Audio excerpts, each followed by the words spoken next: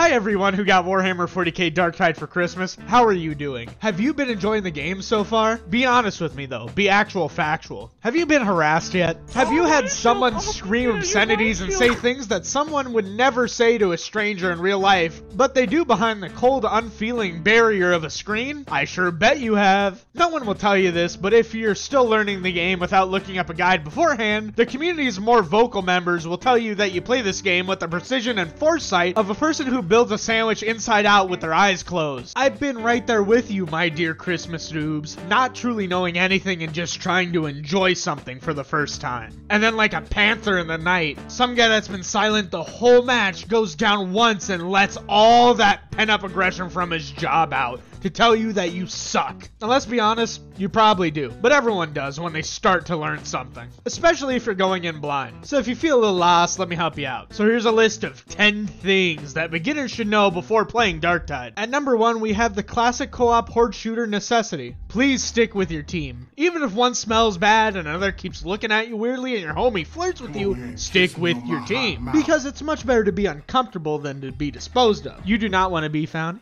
You don't want to be found alone. Because on top of all the other gameplay systems in Darktide, there's one that rewards team coherency above all else, which is called coherency. Coherency makes it so your toughness, which is like a regenerative shield, passively regenerates if you're close to your teammates. There are 2 ways that the game tells you about your coherency. One way is near the bottom of your screen that shows your passives and actives. The number beside tells you how many people, including you, are in your coherency. The other way the game notifies you is that it ridicules you and calls you an idiot when you're alone for a little too long, with your character often talking about being lost or alone while another teammate yells at you for wandering off while you look at pretty Space Marine statues or Lehman Russes. Or if you don't know anything about the Warhammer 40k lore, maybe you just wanted to be alone in my solitude. Yeah, don't do that. Just stick with at least one teammate so you can help each other out. At number 2, we have another cornerstone of co-op horde-based shooters that makes sticking with your homies not only encouraged, but outright necessary. It's this cute little mechanic called pins. Pins make it so one person on the team can't move or defend themselves as their poor body is left to tend for itself in the elements. There are a few types of pins in this game. The most common type of pin is the one you see from these green pooches, plague hounds. They hit you with the triple dog death barrage, where they lunge at you, making you fall on the ground where they maul you. If you're pinned in this way, a small bit of damage being slung at the hound will knock it off of you, and any of your teammates, making it the easiest to get rid of pin in the entire game. Trappers will throw a trap at you and run away to reload, attempting to get somebody else later on. The only way to get somebody up from a trapper net is to free them picking them up, which doesn't take long but leaves you vulnerable for like a second. Make sure the trapper is dealt with before you do it though, because standing still can be a death sentence. Or you'll be treated like the entirety of Bikini Bottom when SpongeBob and Patrick went alien hunting. Alien hunting! Look, twins. Oh, there's also the Plague Beast, the Chaos Spawn, and Mutants, which cause displacements, which damage the grabbed character and then throw them out after some time. All of these can be broken out faster if damage is done to them or if the enemy is outright dealt with. So make sure to help your friends out, because you wouldn't want to be stuck getting beaten up without somebody helping you, would you? At number 3, I want to remind you that you should be wary of demon hosts. Demon hosts are formidable opponents that have a large health bar and big damage, but their crowning ability is that they can snap the neck of downed player, instantly disposing of them. That's okay though, because you don't actually have to fight these emaciated, chained up freaks. As long as you do 2 things. Don't get close to them and don't shoot them. You can always make one mistake with them, but don't make the second, because on the first stage they get awakened and start glowing green. The second time, they'll start ripping through you. Try to find ways around them through alternate paths or by hugging walls if they're right in the middle of a place you need to go. But if you do need to fight them, the best way to deal with them is to have an ogre with a slab shield out to bunker down and take the aggro while everyone else unloads their guns into its back until it has a Looney Tunes-esque hole in the middle of it. Fourth and foremost, you should know the strengths and weaknesses of the characters you're playing. The ogre is the tank of the team, having the highest base stats for health and toughness that does well at being stuck in a fight, being a slab of meat that has great crowd control and can take out specials if need be.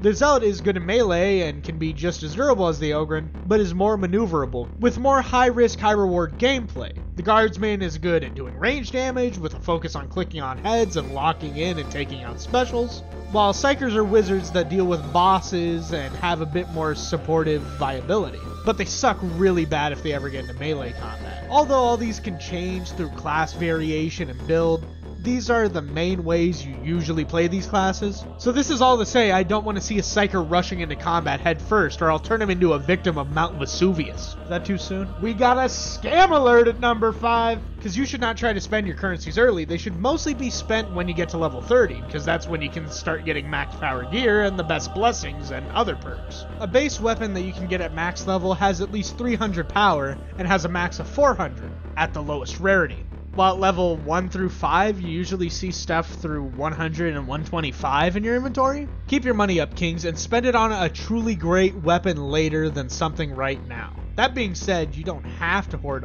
all of your shiny bits. If you want to try out a new weapon, you could always get one from the armory or a little nice suit from the commissary. Just don't blow it all on Hadron's upgrades and drip. In number 6, I'm going to remind you to use the Psychonarium and the Meat Grinder. Even though you might have used it in the intro, I think most players probably forget about the Meat Grinder Psychonarium. The Meat Grinder reminds me most of a practice tool in a fighting game where you can test out weapons and equipment in a contained environment, allowing you to find out how hard enemies are to deal with in higher levels of difficulty. If you feel like you might want to go up a difficulty or test a build, this is always right here for you. It never hurts to do a little research in the lab. This is the number 7, and the number 7 would love to impart some knowledge onto you. Its knowledge is that you should try to remember the sounds of every special enemy. Every special enemy when it spawns makes a special sound. Mutants have a scream with loud footsteps, hounds howl when they spawn and bark when they lunge, trappers laugh in their feminine voice, and have an electric charge-up noise before they shoot their nets out. All of these pins and disables can be sidestepped, with hounds being able to be shoved. Bursters make a ticking sound that gets faster and faster the closer they get to somebody, until finally making a detonation noise. These bursters can be shoved away by anyone, but are a bit risky, but you can kill them without using any ammo if you're good enough. Flamers also go and make a gas-clicking, stovetop burning sound, while monstrosities make a roar and change the music up. And although it isn't technically a sound, you can tell snipers are there by the glint in their scopes, and by the red laser they put out to aim. Just knowing these can really help you understand when enemies are going to attack without being caught off guard, making every fight just a little bit more manageable. Number 8 has to do with Sire Milk?